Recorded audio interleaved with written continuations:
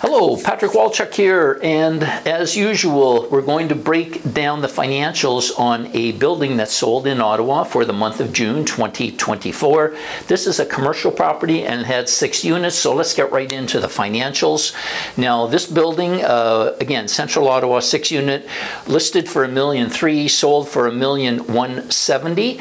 The scheduled rental income on it was almost $95,000. The effective rental income, that's when we deduct 3% for vacancy and bad debt, was about $92,000. The stated operating expenses were $35,000. When we factor in maintenance and management, the total operating expenses were a little over $44,000.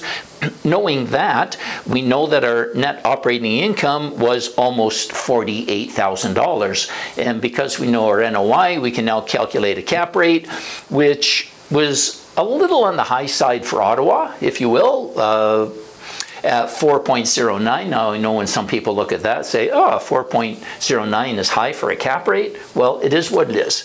Operating expense ratio, 48%. That is high. That's kind of ugly high.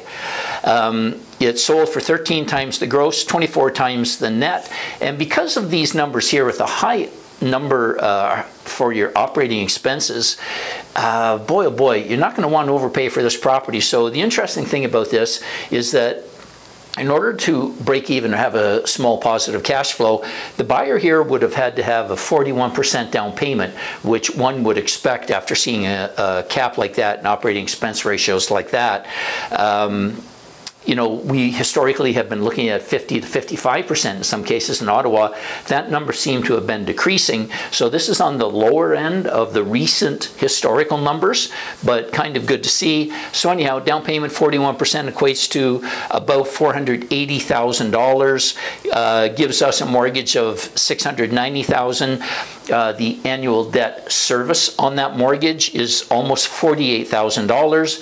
And in the end, all we're looking for here is small positive cash flow. So it returns you $224, and that's how things shook out on that. If you have any questions, don't hesitate to give me a call. Thank you.